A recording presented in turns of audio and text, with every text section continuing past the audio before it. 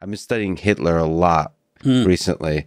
I've been reading probably way too much, and it's interesting to think about all the possible trajectories that could have avoided this particular individual developing the hate that he did, the following that he did, the actual final.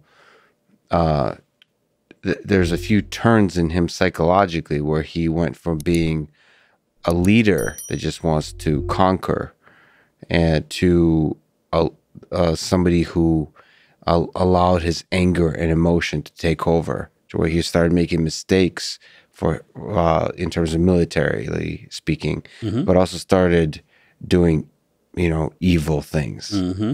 And all the possible trajectories that could have avoided that are fascinating, including he wasn't that bad at painting, at drawing. Right. That's true. That is from true. the very beginning. And his time in Vienna, there's all these possible things to think about. And of course, there's millions of others like him that never came to power and all those kinds of things. But that goes to the second question on the side of evil. Do you think, and Hitler is often brought up as like an example of somebody who is like the epitome of evil. Do you think you would, if you got that same phone call after World War II and Hitler survived,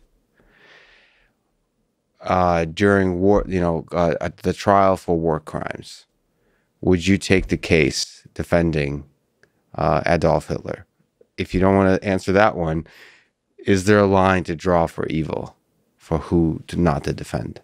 No, I think everyone, I'll do the second one first. Everyone has a right to a defense if you're charged criminally in the United States of America. So no, I do not think that there's someone so evil that they do not deserve a defense.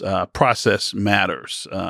Process helps us get to results more accurately than we would otherwise. So it is important, and it's vitally important, and indeed more important for someone deemed to be evil to receive the same quantum of process and the same substance of process that anyone else would. It's vitally important to the health of our criminal justice system for that to happen. So yes, everybody, Hitler included, were he charged in the United States for a crime that occurred in the United States.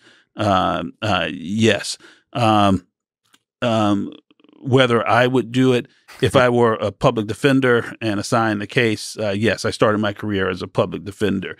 I represent anyone who was assigned to me. I think that is our duty. In private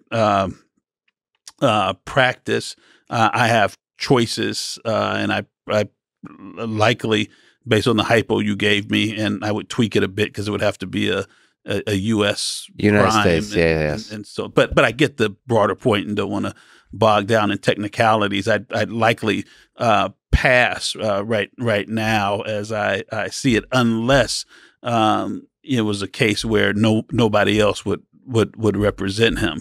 Then I would think that I have some sort of duty and obligation to do it. But yes, everyone absolutely deserves a right to competent counsel. That is a beautiful ideal. It's difficult to think about it in the face of public pressure.